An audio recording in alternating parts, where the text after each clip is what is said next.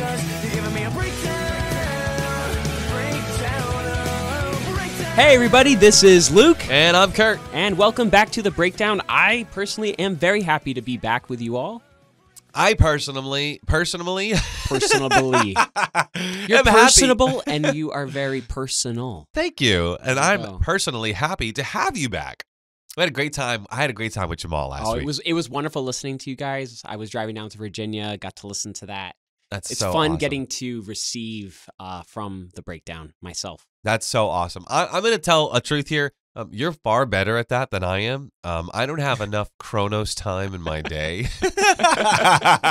Well, we all have the same. No, but- don't take but me you there. have kids. Yeah, so it's very difficult for my me time to. is very much my own. Oh, dude, it's difficult for me to tune in when I'm not here. Yeah. So, but I always appreciate the feedback when you're like, hey, this is really good. And Jamal loved being here. He and I had a great time volleying and going back and forth, which is what he said to me. It was a great volley. And that's always good. you Right. know? And you know, just as a reminder to all of you guys listening, The Breakdown really is just a model of what we all as believers should be doing with the messages on Sunday. That's it. Because it's not just a nice speech that the pastor That's right. or whoever's speaking brings to us. It's they pray on it and they seek the Lord on it, and the Lord has this message for us as a body. So, and we're not supposed to just leave it in the sanctuary on Sunday morning. That's right.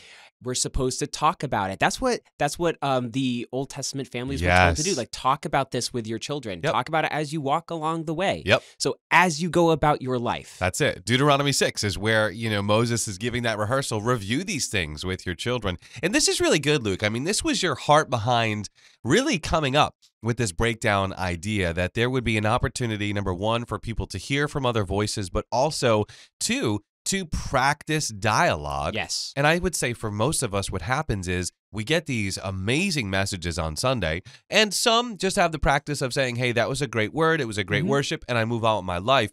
But really the expectation is, and this brings us now to Greenhouse, the expectation is that we're doing life with one another, even if it's just right there within your own house or your own community, on your street or a couple of streets around you. But you're actually talking about, wait, what does this word mean? Like, let's just take Sunday, for example. Right. Touch not the Lord's anointed. Like, how does this practically play out in my life, especially when I'm suffering like David? Absolutely. And that's what we're going to talk about a little bit today. Yeah. But the fact that we're practicing that dialogue, Luke, because there's no way in an hour and 45 minutes that Pastor Zach or whoever's teaching can get to how this actually practically applies to your life today and this week. No, not at all. And, I was driving back from Virginia on Sunday, so I listened to church in the car. Yeah. And I got the message in the car, but then I listened to it again today, and you pick up different things when you listen to something over again. Yeah. And it's really important that, you meditate on what sticks out to you. That's right. Otherwise, it just goes in one ear and out the other. Yeah. And that's not what we're taught to do. It's you want to be doers of the word. Yeah, that's so good.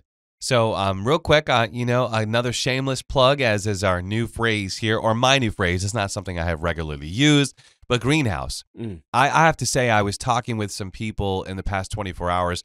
Honestly, Luke, even going out and taking my dog out, like I feel really blessed. I live in the same apartment complex as some of my Greenhouse members. I know, that's so funny. It's really cool. That is so funny. I'm really excited. It's awesome. And I live down the street from some others, and I live just 5 minutes from some others.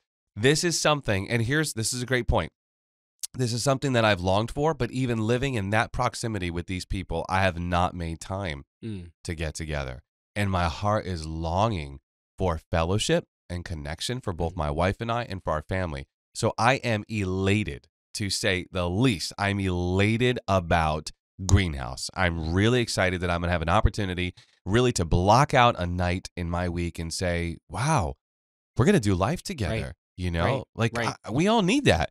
So I'm really excited and looking forward to me this. too. Yeah. Me too. And that launches this Sunday. This is what's exciting, man. Yes. I know. It's so like, everyone listening, be prepared. Yeah. Come in Sunday with the expectation that you will join a greenhouse. Yes. Yes. You might have to make a few extra steps than you normally would on Sunday. I know. So prepare for that. And it's really cool. I mean, Pastor Zach was mentioning, or I forget if Ashley, somebody said that they have this nice board that was put together and you can see all the greenhouses Yeah. in southern New England. Absolutely. Really cool. Hey, this is bringing me back to your experience in Virginia. Yes. Before we even we get talked to about this. Yeah, Yes. before we even get to Pastor I Zach's wanted to message, jump can on you that. bring everybody Yeah. in? So I attended my friend's church down in Virginia, and the pastor was talking about the vision that their church has for the year. Yeah. They have a very unique church. It's called MAPS Global. They have a very big heart for the Middle East. And they were birthed out of a prayer room. So so prayer and the presence of the Lord is what they really emphasize. And it was really cool. As he's sharing his vision, it echoed a lot of our core values. You could Wow. identify all the core values that our church has. You could identify all the fivefold giftings, even though they don't go at it with that exact name. Wow. But it was really encouraging for me because the Lord was showing me how, like, when we pursue Him, He brings us into a place of health, Yeah. and that's His desire for each church, is to come into the place of health. Yeah. And it starts by being changed in His presence. Yes. And the pastor made one statement that I was like, he has no idea that I'm sitting here, but this Wow. is totally for me and totally for us as a church here at His Providence as we go into this greenhouse season. He said something to the effect that he desires their church to be like a greenhouse. Wow. And he said the point of a greenhouse is to grow up plants that are too big for the greenhouse. And that's our desire That's the here as desire, well, yeah. because this is where we're going to call out the giftings that the Lord has given each of us. This is where we're going to cooperate with the growth going on in each other's lives, where we're going to receive from others, where others are going to catch our blind spots. Yeah.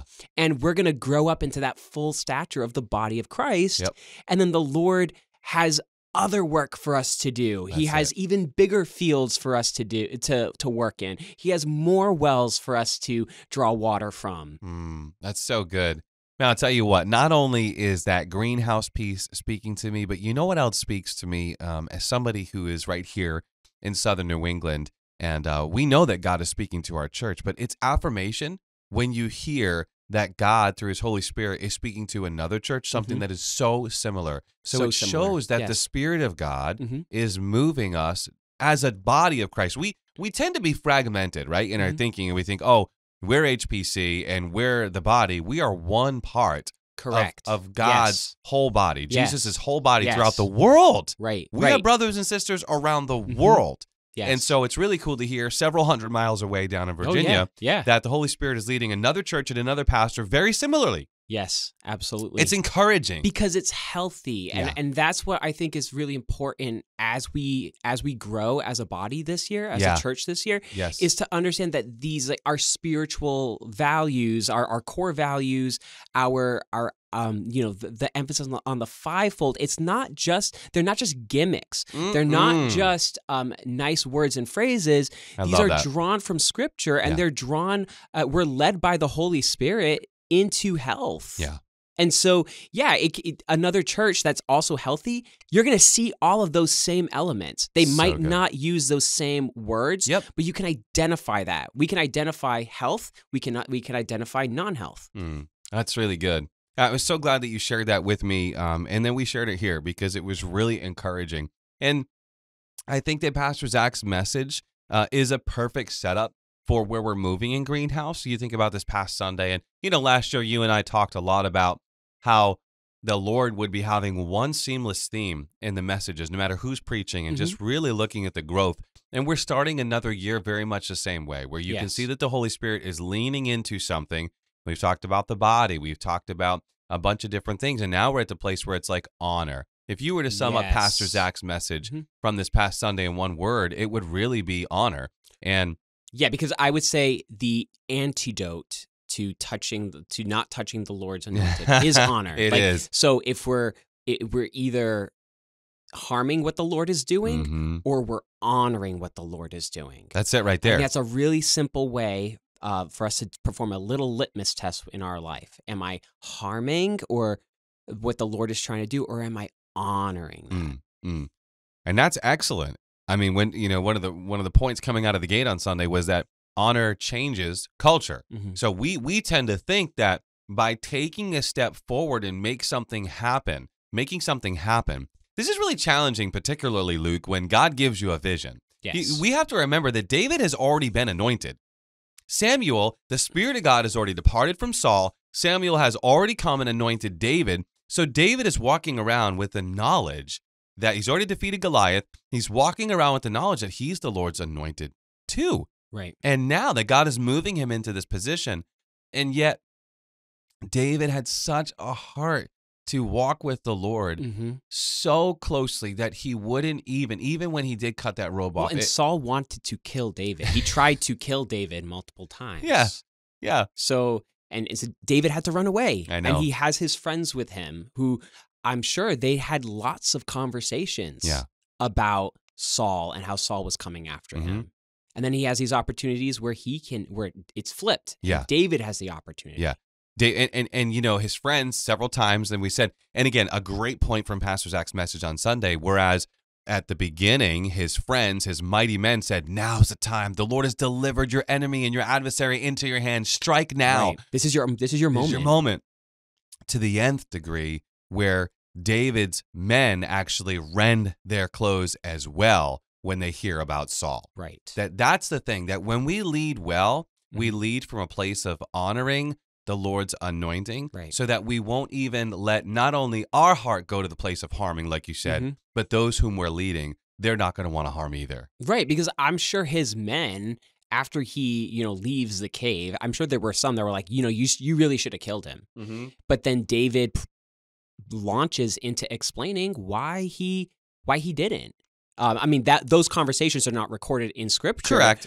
But it's evidenced by the fact that now his men they stand in agreement with him Yeah. at the time of Saul's death. It's so powerful. That's ultimately, there's so much in this message, and that's ultimately what I keep looking at, is that if we're leading well, you're going to see that in our leadership. Not Right. just that we're an excellent leader, but that those who are watching us have the same conviction that we have, Mhm. that they wouldn't even stretch out their hand, and Right. that they wouldn't even, and not only that, they're moved to grief Right. when the Lord's anointed has come down. Right. And so 2 points that I'm getting from this is Yeah. number one, to step out in honor can often mean that you might step out alone initially. Yep. But then the second It's step, good. It's good. the second piece is that honor has to be taught. So Mm. when you step out, you stand out. And then from there, when people ask questions, then we can teach on that. And that's how culture changes. That's how we change as a body. Well, this is interesting that you say taught, because it's this whole principle of some is caught and some is taught. Mm. And I think that where we are teaching directly, we're also indirectly teaching Well, I'm sometimes. going to emphasize teaching. Yeah, I know. But so am I. I mean, two teachers are sitting Yes, here. it must be taught. But that's where you and I go. But so much, and I have this dialogue with teachers sometimes, is like, oh, I'm not really a teacher. And I say to them, yes, you are, because you're modeling. Mhm. That's being caught. Right. So David, not only David's word and the silence and the conversations in the cave of Adullam, but also the way that he is posturing himself and positioning himself, saying, even now, Saul, I would come and I would return to you. It's that heart posture where all of his men are hearing. He's not directly trying to teach the men, this is how we honor. He is literally living out the heart conviction that God gave him. And it's being caught Right. by the men Right. around him. And this is one of the phenomenal points that I think about when we understand that God is the one who places those in authority. It's hard to Right. reconcile some of Right. these passages, right? In the New Testament, that the Lord is the one who has established authority. Mm-hmm.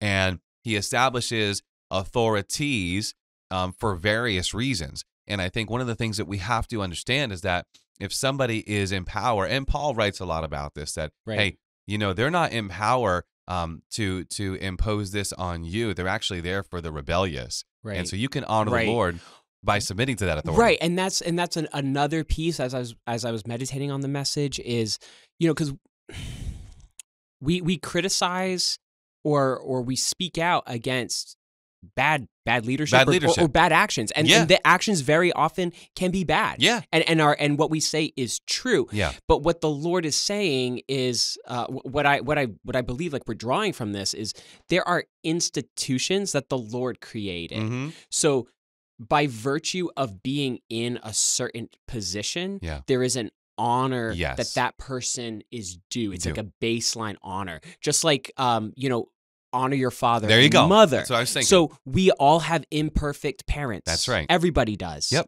Some more imperfect than others, some very harmful, who have actually abused their own children. Yet the Lord doesn't use that as a qualifier to not honoring your parents. That's right. So there is an honor because of the role, and it's the only commandment with a promise. That's right. It actually carries long life. Yeah. This is an excellent point because I like that you're breathing it out there. And I think that for me has been one of the ways I've been able to reconcile some of these harder passages from Paul and even writings in Hebrews that we are to submit to every earthly institution and governance. And the challenge is there that what about when the government is off and when it's wrong? Right. But it is that institution of authority that God has established, and we understand that there is a level of honor. Yes. It doesn't mean, and this is what I like that Pastor Zach said, touch not the Lord's anointed, quote unquote, from the scripture, Mhm. doesn't mean that you don't raise a question or challenge. when the leader is doing something that is off. Right. And Right. this has been really misunderstood. We don't seem to, we honestly, go ahead. And the thing, the thing is like when we do that, we aren't even the ones challenging because we will know something is off by the scripture. Yeah. So then we say, according to the scripture, you are off. Yeah. And I think it's was it Michael the archangel? Like he says to Satan, "The Lord rebuke you." Yeah, the Lord rebuke you, Satan. Right. So it's even like that kind of attitude where it's not me challenging you. That's I'm right. calling you back to the scripture. Yeah. Yeah, it's so true. And I think if we can practice that, I was going to say, I don't think we have a difficult time in our government. In government, if we just like move out of the church for a second, Yeah.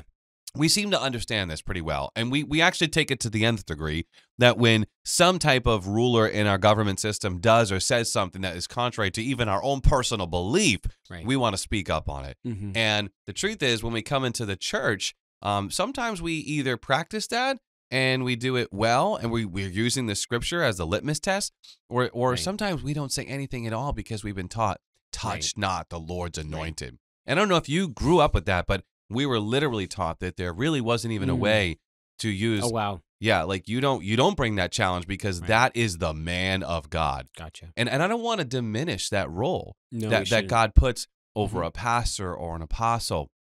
But it's so important to make sure that we understand that we're all subject to the word of God. Right. Like any one of us can be Right. off at any moment. And that measuring rod is the word of God and his Holy Spirit. Right. And so I think it's really important that we come back Mhm. to that. And again, this idea, what are we looking at? What God is looking for is he's looking for that place of honor because honor is so lost in our culture right Right. now. Right. And it's got to begin here with God's house. Judgment Right. begins Right. first here. So on a practical level, Yes. how would you say that this looks when we're dealing with two believers in the church? Mm-hmm. So you're dealing with two believers in the church, and Mhm. what's the question? So the question would Yeah. be, there's a disagreement, there's a dispute, Mhm. or someone has one believer has harmed another believer. How are we going to work through that? Okay. How do we honor? So you're not even saying we're going to the point of like There's a an level of offense. leadership. Yeah. No, but you're Yeah. you're not even saying No, not okay, even a this level, because okay. I think this goes all the way down. goes all the way because down. in the New Testament we are all anointed, Correct. right? So we can go all the way down. Okay. So you're saying start at baseline. Yeah, let's You start have baseline. Two believers in Yeah. the church, because what does the enemy usually do? He usually gets Mhm. one of them offended, Yep. and then they leave the church, right? Mhm. So you're saying, how do we take two believers? Yes. Okay. I think one of the important factors here is Paul gives a lot of this in his writings. In Philippians 2, he says that you need to look out not only for your own interest, but for the interests of others. Mm. And you need to esteem others better than yourself. Yeah. Furthermore, Colossians, you need to make allowance for each other's faults. Mm. So when I marry all those scriptures together, I think about the writings of Paul, who's giving us a breath of revelation from Yes. the gospel. He's breathing out what Jesus actually did in the gospel that we're presented with. Paul is telling us that if we understand that we're going to take that low place, we're not going to be run over by each other, but there actually is a way to healthily confront a brother or a sister who has offended you, but you really shouldn't do so yet until you've checked your own heart. Mm. Are you trying to railroad them and say you're wrong and this is the way it is? Right. Or are you coming from a posture of humility that says, hey, I actually esteem you Right. as my brother or my Yeah. sister, Yeah. and I wanted to point this out. Yeah. I think posture is everything, Luke. Yeah. You're making me think of when I came into your Powers in the Gospel class last night to Yeah. just check it out. Yeah. When you talked about forgiveness. Yeah. I think you should share that. The two parts of forgiveness. Okay. Yeah, so I would say the first part of the forgiveness is what we're often taught, that you have to forgive, and so you have to release. So we get people to the place where they're able to release this offense. But I would say that the second side of the equation of forgiveness is asking the Lord Mm. to reveal to me how he sees that person. Right. I tend to look at the offender Mhm. only through the offense. Right. And God sees the offender through a greater Right. scope and spectrum than that offense. And to me, once I have through the mind of Christ, Mm. once I have that picture of how God sees that person, Yeah. it's a lot easier to honor that. It is. Because my picture is distorted Yes. and it makes me come out on top. Yes. It does. And this is excellent. I actually love, whereas Pastor Zach was bringing us to, quote, touch not the Lord's anointed from 2 Samuel 1, you're bringing us right down to baseline, because this brings us back into a greenhouse environment where we're all going to be sitting Right. around. Right. And how are we going to deal with these things that come up with one another? And if we take the principle of, wait a minute, this is my anointed brother, my anointed sister, this is the anointed children in the house, Yes. then I need to learn to work with each other, work with them in a way that is really honoring to God. And I love that you're bringing it right down to this baseline. If we understand, again, like I said, Paul says in Philippians 2 that we are to esteem others better than Right. ourselves. Right. We do end up looking at ourselves as that top person, and those who have offended us, well, they're really the one, Yeah. that needs to suffer Mhm. because they've done me At least wrong. I do that. We all that's do my it, Luke. natural tendency. Yeah, we all do it. We all do it. And so I think this is great. I think one of the things I think you're bringing out here that's really awesome is if we can practice it at a level that's baseline Right. with peers, it's going to be a lot easier when it comes to that authority. Right. Absolutely. And if you think about it, the lower we go when we're doing with our peers, there's not as much insulation. When you're looking at it from an organizational structure, like a church leadership, Yeah, there's a lot of insulation true. between us and leadership. There's a lot of layers to That's go true. through. that's true. Which actually creates more accountability. Yeah, There's a process there's like a chain that we can go up. But in that everyday level, that's where a lot of this happens. yeah, This is where, as we become more like Christ in the everyday, Mhm. then we'll start to display him and his heart and honor people in every way. Yeah. No matter how high up the chain we have to go. Well, that's it. Again, I have to say on the mic, and I'll tell you when we get off of it, I really appreciate that you brought up baseline because, if we can settle on this here, that we don't need to defend ourselves at the lowest level. Mhm. That's like a big practice for all of us. We Yeah. all feel the need when somebody wrongs us or has a wrong opinion of us. Right. We sometimes feel the need to defend ourselves. And David understood that it was the Lord who anointed him. Yeah. It was therefore the Lord who was going to defend And him. that's something I really want to bring out. Okay. David didn't even seek this anointing. Yes. So Samuel was sent to David's father's house Mhm. to anoint one of his sons. Mhm. And they bring out all the sons, but they don't bring out David. And then the Lord says, it's none of these guys. And so he has to ask, Samuel has to ask, like, do you have anybody else? Any Yeah. other sons? Like, Yeah. where are you hiding them? They're like, oh yeah, it's the one way out in the field. So the Lord knows your address. Yeah. The Lord knows where you are. Yes. And so David knew this firsthand. And what was David doing out there? He was caring for sheep. Yes. He was doing his duty, and he was cultivating the presence of the Lord. It's good. He knew the heart of the Father. He's writing songs. Yeah. He's writing. We have a whole book of Psalms. Yep. Because of him. Yep. So, and that's where this all starts. Yeah. I am changed not even by my own willpower Nope. or by someone else's Nope. teaching, or it's by the presence of the Lord. That's it.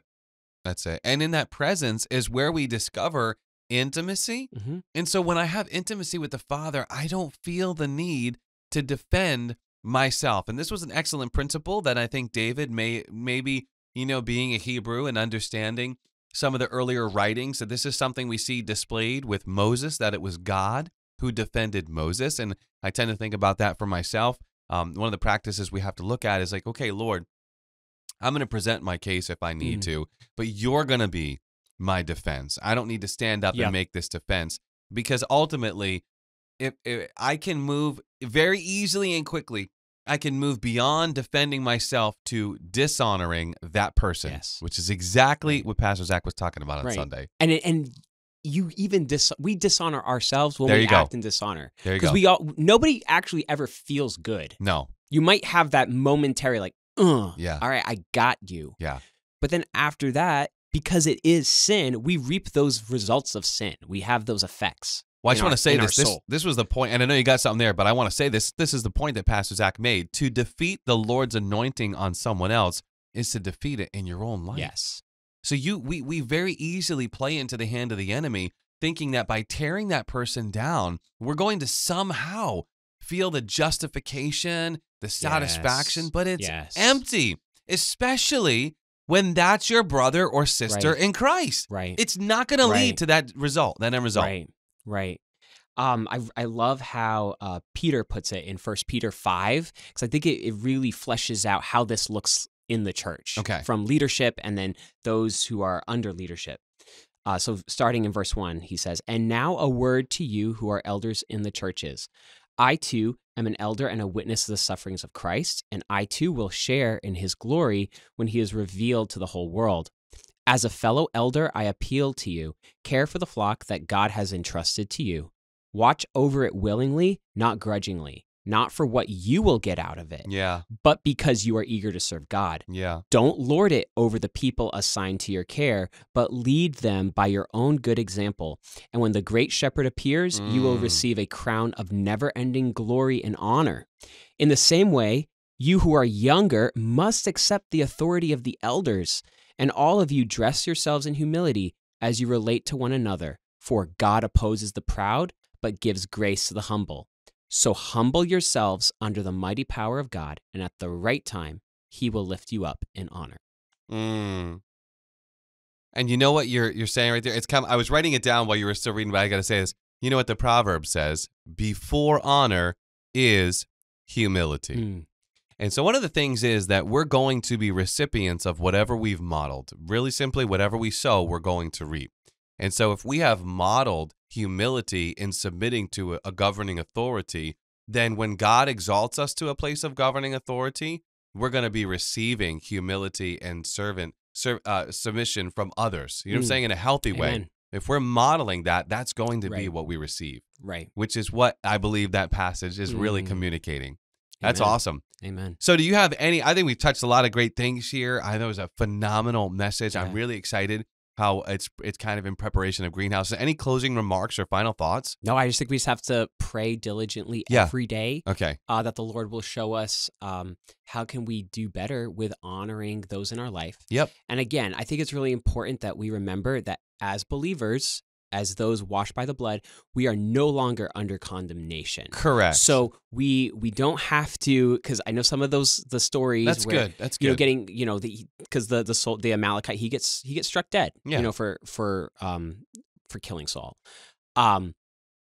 As believers, we are not under condemnation. Right. We have the righteousness of Christ imputed to us, put on us. Correct. But we still have to grow in sanctification. And that's what this falls under Yeah. to me, is we're going to grow in sanctification, growing together. And then we get to reap those benefits because these are spiritual principles. That's good. Honor is a spiritual principle. Authority is a spiritual principle. And when we operate correctly the way God intentionally designed, and that's really what this is, honoring the Lord's design, then we reap the benefits and we grow together. That's really good, Luke. I feel like what you're saying is kind of bringing me back to when Paul is writing again in Philippians and saying, work out your salvation through fear and trembling. This might be a situation where you realize, absolutely. like, whoa, I've missed the mark Mm-hmm. and I've really torn down Yes. some leaders over my life. well, it's not done for you. Right. There's still breath in your lungs, right? Mhm. So taking that place to say, okay, I'm not going to be condemned, like Right. Romans 8 Because says. Satan will cause you to think that, yeah, you're never going to change. You can't undo what happened. Right. But to understand, like, okay, if that sense of like conviction has come, this is where I would say again, this is where you're going to work out that salvation and say, okay, Lord, I've really missed the mark, and now I understand this was wrong.